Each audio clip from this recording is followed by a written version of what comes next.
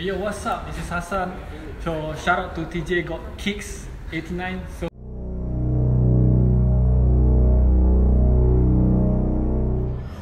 what's up guys, TJ got kicks 89 here, back with another video for you guys. Been a while, I know, but this isn't really a recent pickup, but we have another pair of the Adidas Game of Thrones Ultra Boosts, and this one is the House of Stark. So another way,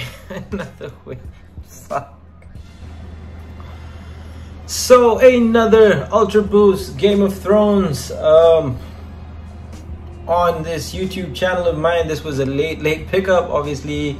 This one, the first Ultra Boost Game of Thrones that I reviewed was Zarip's pair of House of Targaryen Ultra Boosts. Today we've got the House of Stark, which represents the House of Stark, as you can tell on the logo at the back here. This Ultra Boost, I believe this was built on a 4.0 last. The knit patterns show that. But the main difference is, firstly, the boost is done up in black, which on regular Ultra Boosts are white. And the traction pattern utilizes the new Continental rubber version, which, if you guys can tell up close, it's far more durable and far more thicker compared to the Ultra Boost 1.0 to whatever. So 360 look on the Ultra Boost Game of Thrones House of Stark.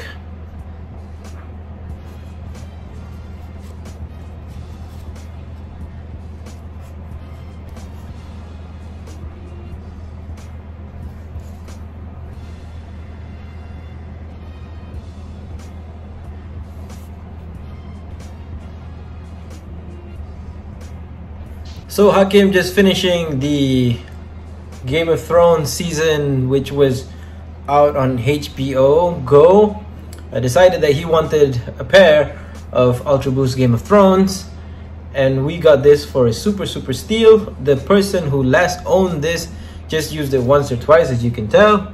The traction pattern is still intact. The boost is still white, which was the reason why I got this pair for Hakim. I hope he was happy with this purchase. But the materials used on this pair specifically, can't compare it with any others, obviously. I remember that the House of Targaryen had similar build with this, whereby it used a premium suede on the toe, and this, well, it's real leather on the cages right here. If you can see, there's that bulu thing going on right there, which means that it's real leather.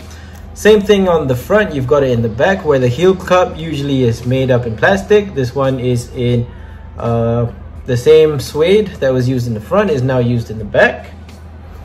And in the sock liner itself, it uses a very chenille-like towel material, which increases sweat absorption, but also makes this shoe a very hot box kind of shoe.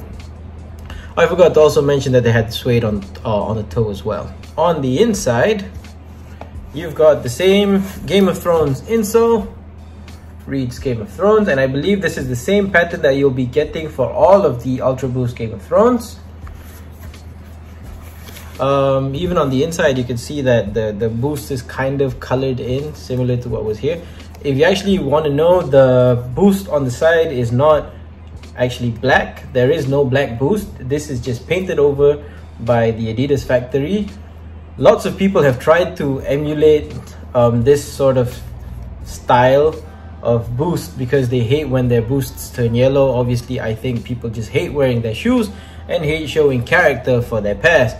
But a lot of people, if you remember in the early 2016-2017, when the Ultra Boost Triple Blacks dropped, V1 1.0s to 2.0s and the 3.0s garnered a lot of hype, and resale just skyrocketed on those because of the durability and the wearability of the boost being black.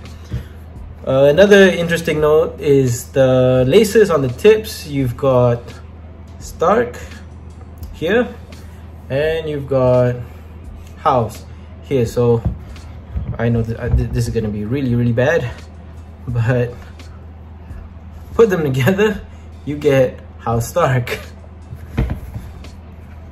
So that's just the re-review of the House of Stark Ultra Boost Game of Thrones 4.0s. Actually, on the Adidas website, it was just the Ultra Boost Game of Thrones. This retailed for $829, I believe, when it dropped. Zarek got his pair on retail. Hakim didn't have to pay retail on his.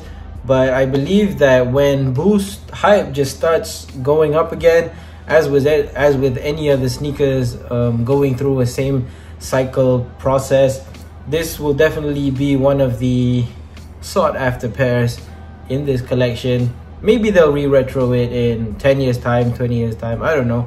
But I definitely do know that once the Jordan brand and Nike hype just drops, this will be the next thing that will come back up. Like, don't quote me on it, but it's a really good time to be a Boost collector right now, especially if you're into the Ultra Boost like how I am. That takes care of this review. TJ got kicks 89. Ultra Boost Game of Thrones House of Stark. Winter is coming. I'm out.